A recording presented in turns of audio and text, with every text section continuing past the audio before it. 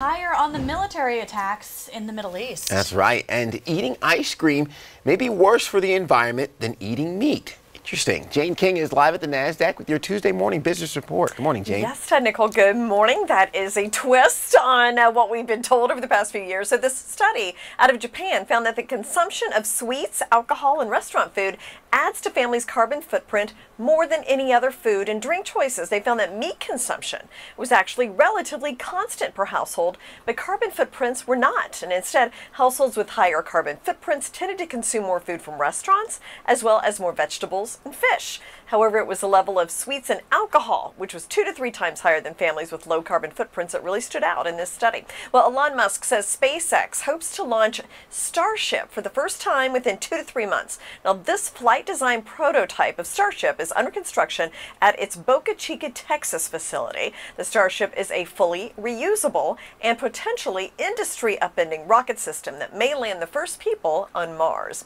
And global oil prices hit 3-month highs following the attacks in Iraq and Syria. The U.S. military strikes late Sunday were carried out in response to the killing of an American contractor and 4 U.S. servicemen working at an Iraqi military base. They could trigger renewed tensions between Washington and Tehran heading into the new year. Well, the Dow down nearly 200 points yesterday, probably derailed our chance for a record year.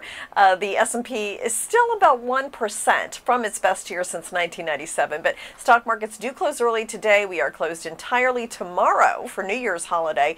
Looks higher today, but only about 20 points, so not enough to give us that best year since 97. We'll see how it goes. Live from the NASDAQ market site, I'm Jane King. Back to you, Ted. Well, Nicole. maybe there's some hope in the new decade, Jane, that we'll get some record time. Maybe. We'll see. Yeah. We're so close. Speaking of a new decade, with 2020 right around the corner and Elon Musk trying to launch the Starship, it's like the future is now. I know. And space, I think, is going to be huge in the next decade because there's a lot of activity and kind of a lot of innovative things going on in space. So yeah. We're going to be watching that. I'm still trying to get my round trip ticket to Mars. Has to be round trip, though. Yeah, we want to come back.